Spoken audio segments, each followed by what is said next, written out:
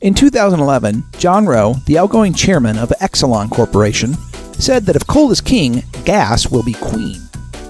Why would the chief of Exelon, a company that operates the largest fleet of nuclear power plants in the United States, be touting the importance of natural gas? Because three different variables have recently merged that make natural gas a preferred source of energy in the coming decades. What is natural gas? Natural gas is methane, the simplest hydrocarbon.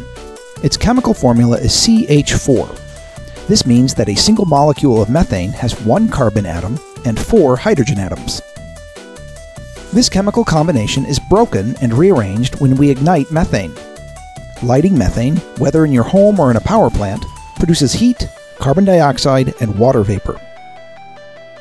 Methane forms when once living matter dies and decomposes. Large, commercial quantities of methane are often found near coal and petroleum, our two other fossil fuel energy resources, because all three are created with similar biologic and geologic origins. We are most familiar with methane in our homes. Here it is used to cook food, boil water, and dry clothing. In 2011, the residential sector consumed 21% of all the methane burned in the United States. Power plants also use methane. Here it's ignited to spin gas turbines, which in turn spin generators, which produce electricity. In 2011, the electric power sector consumed 34% of all the methane burned in the United States. The electric power sector is the largest and fastest growing methane consumer in the country. Reason number 1. Gas will be queen because of increasing reserves. Natural gas reserves are rising quickly in the United States, even in the face of steady consumption growth. For example, between 2006 and 2009, reserves rose 29%, while consumption rose only 6%. This trend, which is continuing now, essentially means we have more natural gas today than we had yesterday. While methane reserves are rising, prices are falling. Natural gas is commercially traded in units of 1 million British thermal units, or BTUs. In April of 2012, 1 million BTU traded for $1.93. The last time prices were this low was in late 2001. The increasing methane reserves in the United States are largely explained with directional drilling and hydraulic fracturing. In conventional drilling, gas wells are sunk in a primarily vertical fashion. Directional drilling, by contrast, allows rig operators to lay horizontal wells and thereby find and extract gas from specific beds of rock, such as gas-rich shale. Hydraulic fracturing, also called fracking, allows rig operators to extract methane from rock that would otherwise be too tightly grained to facilitate any gas flow. Rock is literally fractured in this process with a mixture of high-pressure water, sand, and chemicals. The cracks that open in the rock allow methane to flow into the well.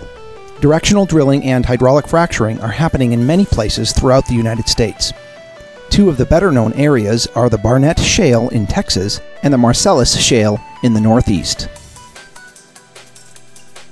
Reason number 2. Gas will be queen because it produces less carbon dioxide. Atmospheric scientists around the world have found conclusive evidence that our planet is warming. Rising carbon dioxide emissions are the primary reason. This is prompting electricity companies to pursue resources that emit less carbon per unit of energy produced. Coal is the most important energy resource for generating electricity in the United States. In 2010, 48% of the country's electricity was generated with coal. During that same year, coal also produced 81% of all the carbon dioxide emissions from electricity generation. Simply put, burning coal produces more carbon dioxide than burning natural gas. 1 megawatt hour of electricity produced with coal emits 2,249 pounds of carbon dioxide.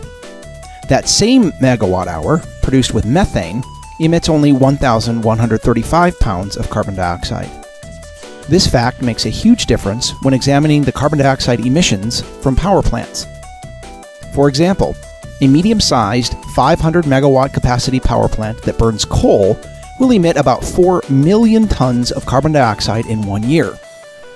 The same capacity plant running on natural gas will emit only about 2 million tons of carbon dioxide in that same year.